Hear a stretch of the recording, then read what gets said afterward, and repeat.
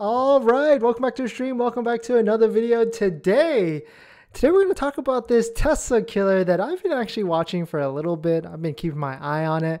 I think it's more so because I live in the Los Angeles, SoCal area, so I see a lot of these vehicles everywhere.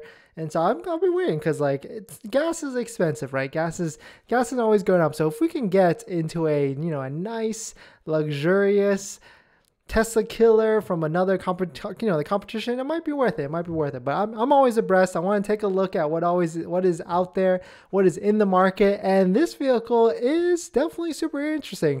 Today we're going to talk about the electric G-Wagon, the EQG. Is it actually going to be a Tesla killer? What do we know so far? And also there's some cool stuff that actually just got released today.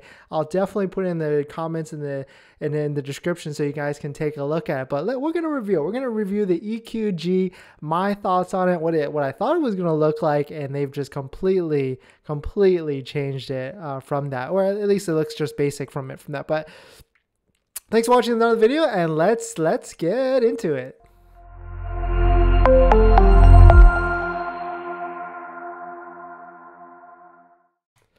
All right, so this is what the EQG, I guess, the concept vehicle came out and looked like. You can see, it's very, I guess, retro, as they like to call it. You can see the lightning bolts.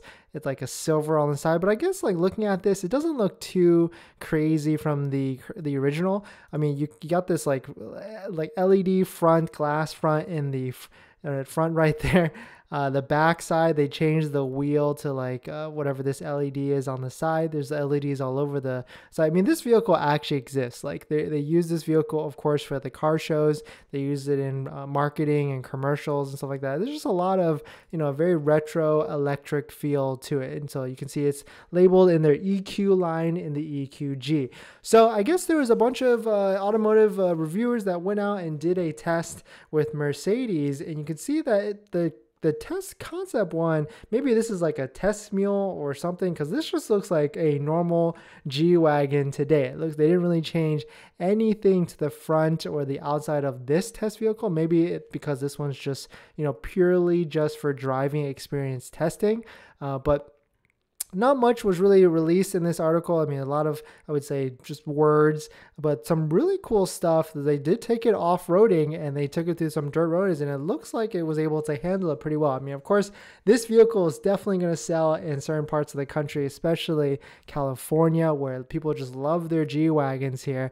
But the stuff that we want to see is what's the battery size on this. Is it going to have 300 miles of range that it needs to have to compete with the Model X or any other big SUV like the R1S and stuff like that. So looks like the stats we got right here is 108 kilowatt hour pack, so that's pretty big.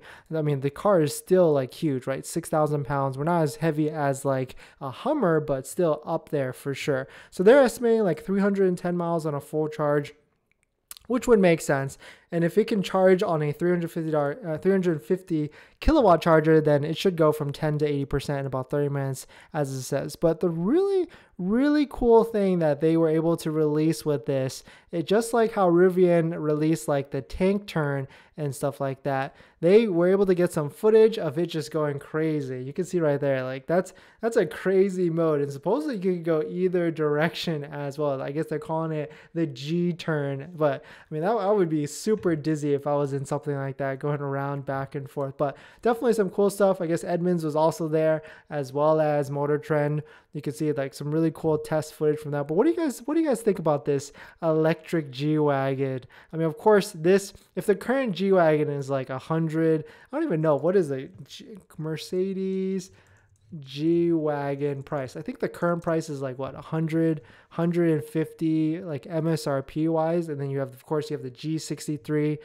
So let's see, 139,000 starting for the G550, and then you have a G63 at 180. But of course, you can't really get these vehicles at MSRP. There's always some sort of markup with these vehicles. But I would imagine I would imagine like the electric G EQG probably comes in around 150. I mean, the EQS, the EQB, the EQE, it doesn't seem like those are being overpriced at all. I mean, Mercedes is definitely coming out with some interesting stuff. And this is a vehicle, the EQB, that's actually kind of, I feel like it's gone under the radar for a lot of people in terms of like the value that it actually brings. So this is the EQB. I try and hype this vehicle a lot because I think it's a good deal. I mean, it comes with, I mean, yeah, of course, maybe the range is a little lower. The MSRP of this vehicle starts at like $57,000. The kicker is there's two actually, is that the first one is I think each of these come with a third row seat, which I mean is not bad. I mean, I think it looks great. I mean, of course, it's not a huge, big car, like a big SUV.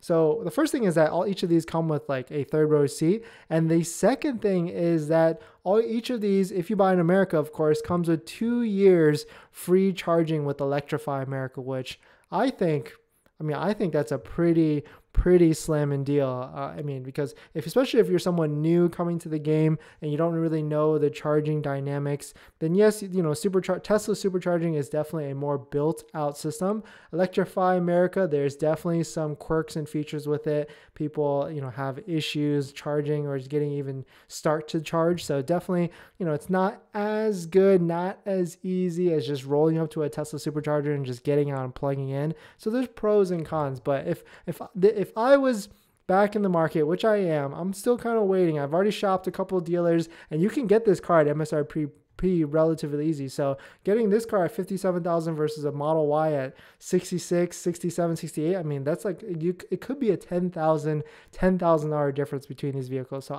that's why I personally think that this vehicle might be worth at least, you know, taking a gander at. If you're in the market, you know, you got to take a look at what's out there. You know, I am definitely a Tesla fan. At the end of the day, I've had 3 Teslas so far, and I want to get another, but at the same time, you got to keep your eyes open, see what's out there in the competition in the market. And that's why I feel, because of this vehicle, Audi has a vehicle, Lexus, BMW actually doesn't. They're not bringing the X1 electric vehicle to America, but because there's so much competition actually coming into the market in that low 50, mid-range 55K price point, we know, or I think for sure, Tesla's going to bring the Model Y standard range to America at like the 59 and actually release it, which you can get one today. Like there's one that popped up yesterday, but I think they're going to publicly make it available for order, because right now you can't actually get it. You got to wait for an inventory vehicle to pop up or something to that effect, and you can't exactly get one 100%. But let me know what you guys' thoughts on the EQB, or also the EQG, this G-turn as they like to call it. I mean, I think that's pretty sick. I mean, even if you don't even like Mercedes, that's a cool feature. And then maybe, I mean, competition is good, right? Maybe the Model X would come out with like an X turn or something like that. Of course, I mean, this is a dirt road. I don't know if you want to take your Model X because it's pretty low. You know, if you don't know if you want to take your Model X onto the dirt roads off-roading like this, but definitely pretty cool. Let me know what you guys' thoughts on it. But thanks for watching this video. Please hit that like if you enjoy it, and I'll see you guys in the next one. See ya.